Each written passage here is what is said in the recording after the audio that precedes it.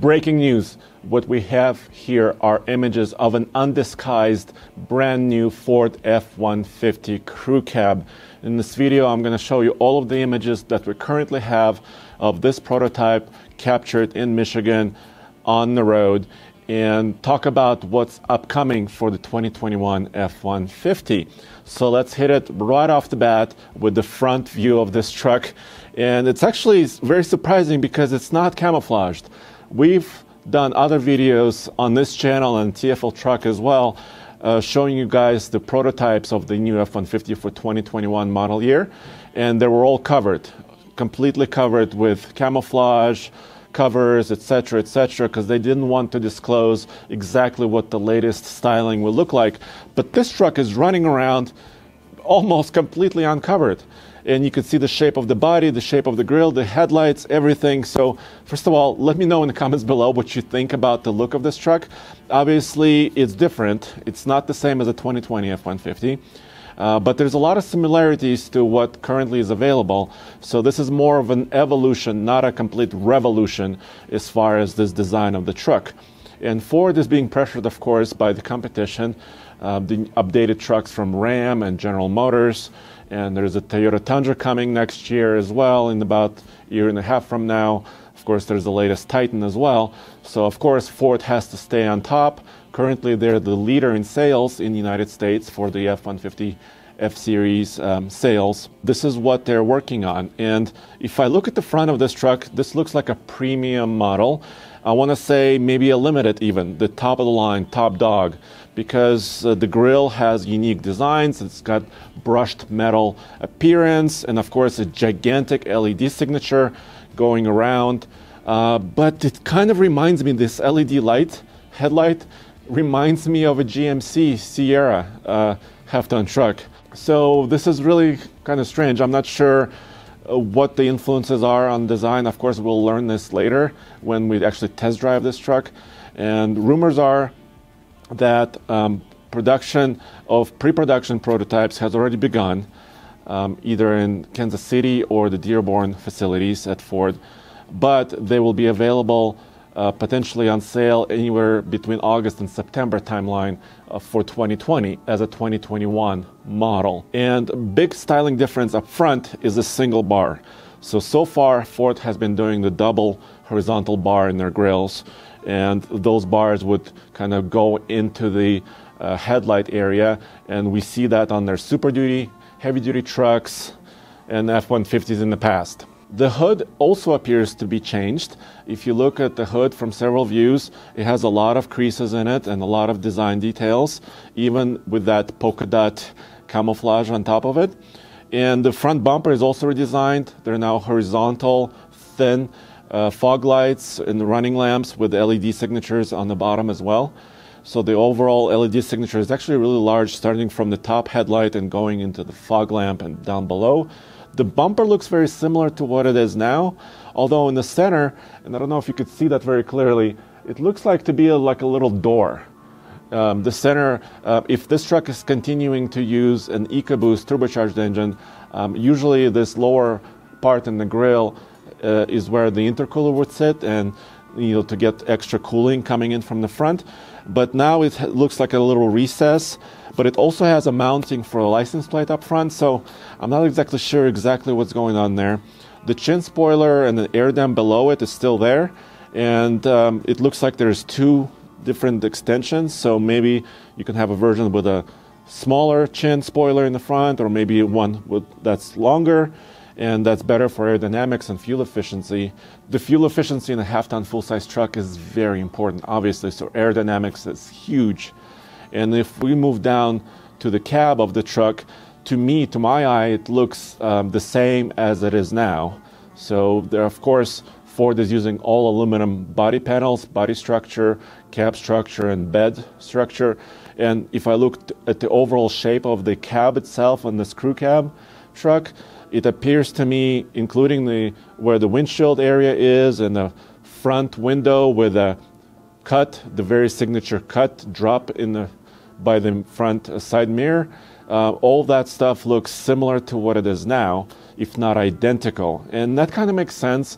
They already have a cab. They invested a lot of money into the aluminum structure and crash protection. So it makes sense that they keep it because it's already a large size. It's a good structure and very quiet currently. So why change it if you don't have to?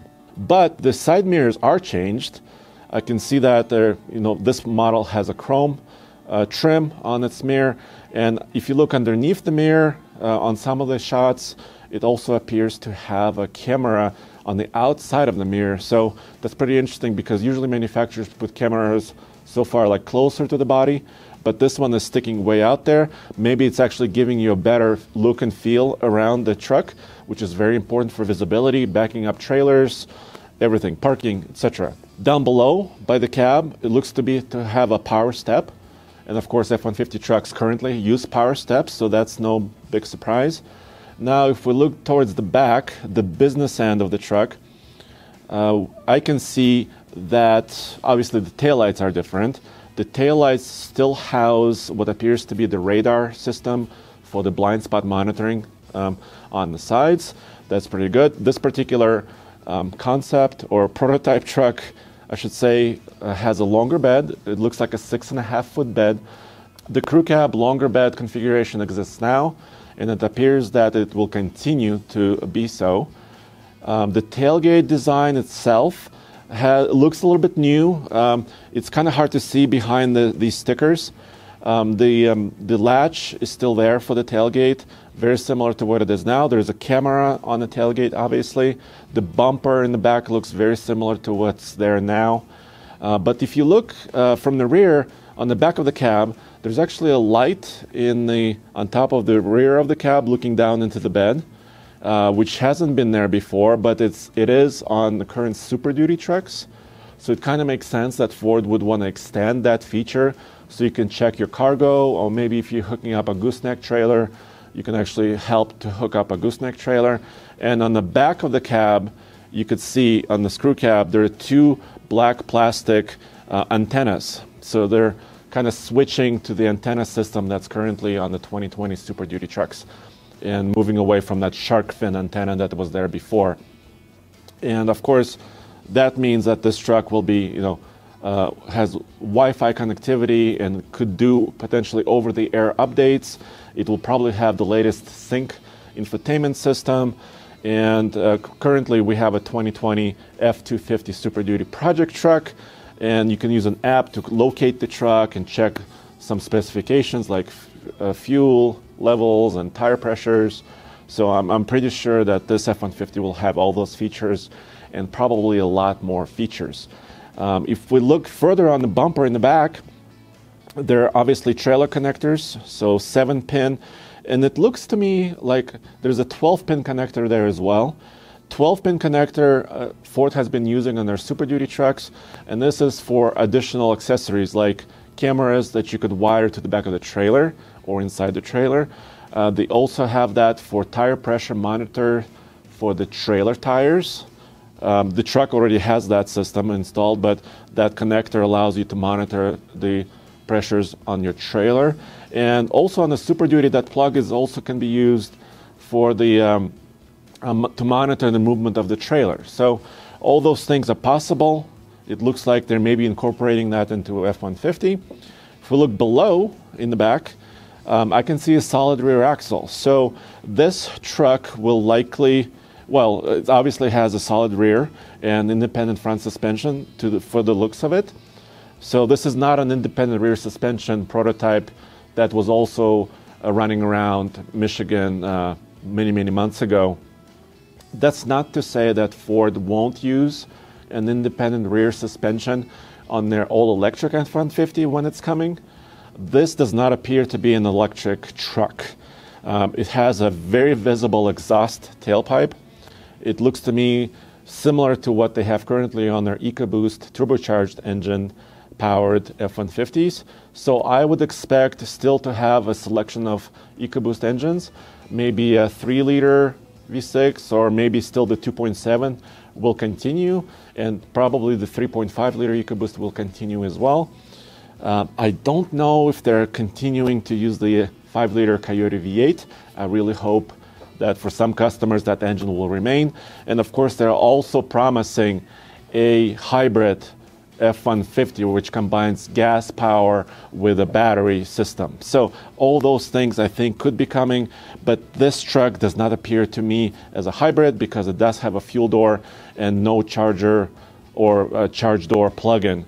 But it's very exciting, and let me know in the comments below what you think about this new style and what Ford is doing with their new F-150 truck. And go back to tfltruck.com for more news, views, and real-world truck reviews, because we actually test these trucks in the real world, towing and off-road.